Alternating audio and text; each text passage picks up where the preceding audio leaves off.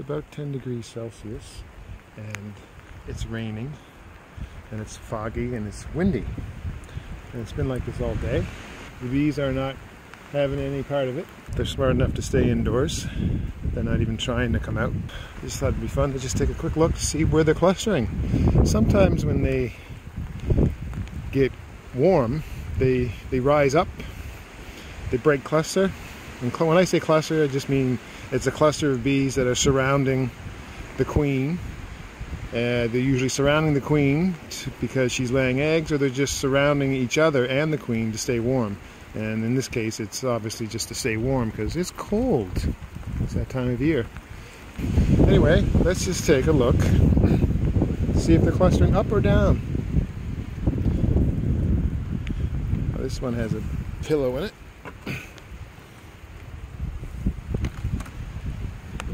They're sort of, I wouldn't say they're clustering high, but they're not clustering low. But again, this hive is, it's only a 2 medium hive, so they really don't have far to go in terms of up and down, so clustering up doesn't necessarily mean anything. There's my Jenga blocks. Say goodbye. There's a tack. Stick that on the side of my shed. And let's see. Okay. See, this is another 2 medium hive, so you can see they're clustering. They're a little bit up there, but I can see too they're not. That's not really they're not crowding that top bar, so they're okay. Now this one, I suspect this is a 3 medium hive, so they should have plenty of room to just keep the cluster down below. And let's take a look. Yeah, right. See, nothing here. No bees. That's nice. Nice and dry too. This is a great. This one is just whatever they're doing it right. This one's got 3 deeps or 3 mediums, but it's I think that bottom medium is just completely empty. I'm not 100% on this colony. I think it's essentially a 2 medium hive. And they also don't have a lot of honey, so I know I'm going to be feeding them later in the winter. So let's just lift up this. Yeah, you can see they're clustering up top.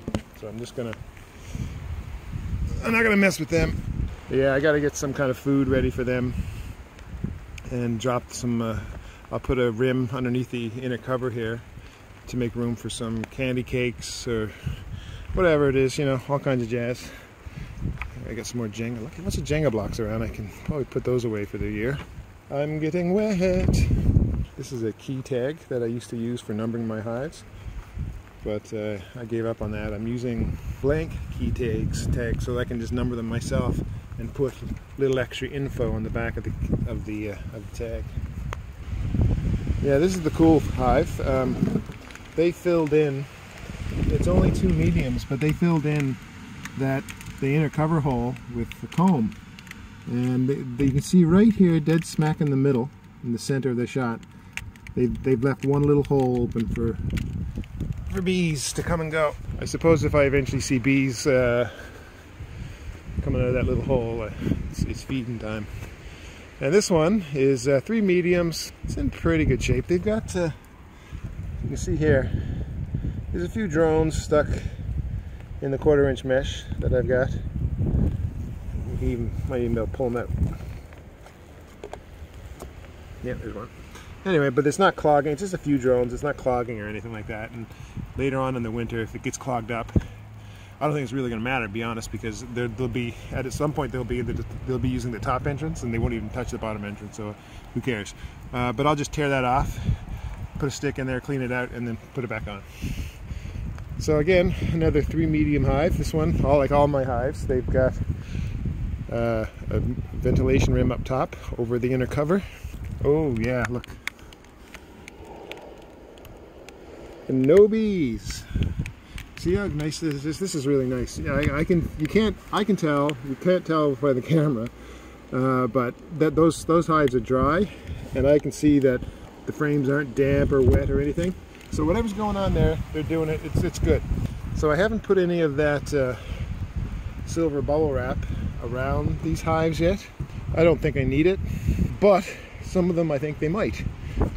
I think perhaps the small ones might benefit from it. because if they get too cold, they can't generate as enough heat as the larger ones, so maybe they could use that little extra warmth, but I'll have to keep an eye on them in case they start eating through their honey quickly. So anyway, that's my beekeeping for today. I think they're all clustered down low, looking good.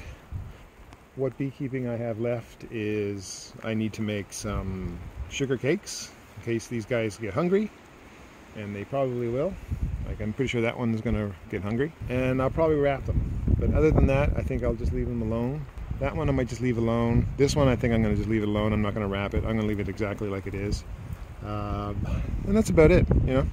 And this one I keep forgetting to put on the mesh on the bottom, so I don't know if any critters have gotten into this or what. This is my 1D hive base that I have. I know people love them, but I'm not really sold on this. For me, I think ventilation on the bottom can be helpful too. So I don't really like that. But anyway, it's good. It's not. I'm not condemning it. I'm just saying I think I'm just going to get rid of that, because for consistency, it's easier for me to just deal with all the same type of equipment. And I've got this one, and I turn it the other way, and the whole jazz with the DE hive, and I'll probably just get out of it. Though I've thought about keeping it around just for demonstration purposes, but I don't know. I'm also experimenting with this. I guess it's furnace tape. And you can see here it's peeling off. I was using this instead of duct tape to seal in the holes. They're the cracks between the supers. And for the most part, it's holding on well. It is peeling a bit up top on some of them, but not all of them. That tape, I don't know if it's good. There's that other stuff, it's called tuck tape, you know, that red stuff. But that stuff is, I think it's more expensive, and it's not as easy to apply, but that probably would work better than this stuff. But anyway, it's all good. I'm out of here because I'm getting wet.